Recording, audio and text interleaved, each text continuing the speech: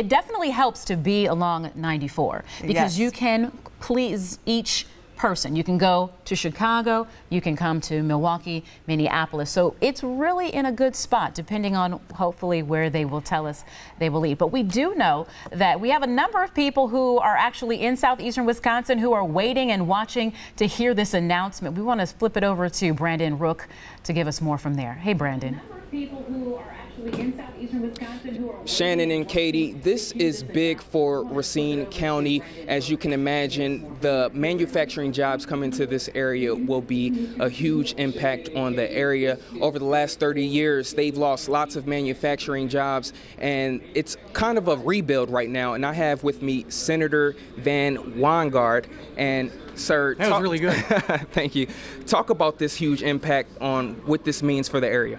Well, this is really exciting. When you have a company that's willing to locate in southeastern Wisconsin that is coming from Asia to be here and open up the first LCD manufacturing complex anywhere in the United States, that is absolutely awesome. We are just totally giddy and excited about this opportunity. This is over 10,000 jobs. It is going to be jobs that are going to be entry-level jobs, and I think the majority of them are going to be family supporting jobs, and then above that, other additional skilled jobs. So this is really going to be an exciting change for our whole area in southeastern Wisconsin.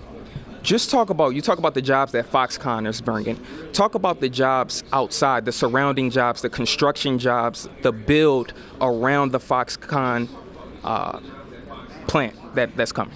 Well, obviously, this is going to be a huge plant. It's going to be over 1,000 acres the complex is going to be built on, so that was one of the criteria.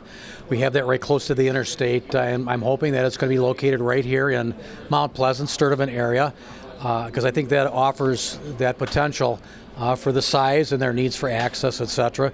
But we're going to be looking at several thousand jobs just for construction, which is going to boost the area, and that's just for the manufacturing part of this for their campus.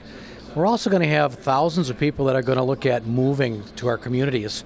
And in Caledonia, Mount Pleasant, Raymond, all these communities that are close, I think you're going to see a lot of construction jobs for home construction too. So this is going to be really exciting for us locally. Thanks, Senator. And Shannon and Katie, as you can see, people are here waiting to watch the announcement that's coming up shortly. And of course, we're going to be staying out here and we'll keep you guys updated with the latest. And we'll have their reaction right after that announcement is made. Back to you guys in the studio. All right, Brandon, thank you.